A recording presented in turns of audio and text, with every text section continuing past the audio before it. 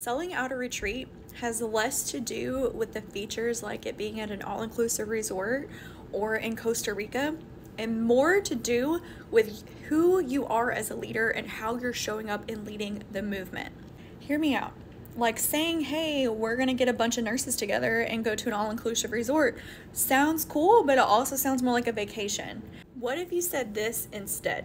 During this retreat, I am going to show you how you can go from making $45,000 to $120,000 as a nurse. That is a more powerful transformation than just saying, hey, we're going to go to an all-inclusive resort in Jamaica, a bunch of nurses, so come along. When you show up as the authority in the space of the transformation that you want to give, whether that is helping nurses make more money, whether that is a business coach helping new entrepreneurs get started for the first time, or whether it's a coach that's saying, hey, let's scale to $100,000 months, all of those absolutely can foster a retreat experience and grow your community.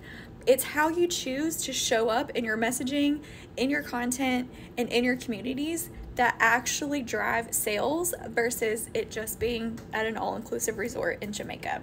Want more retreat planning tips just like this? Go ahead and hit the like and follow button, and I'll see you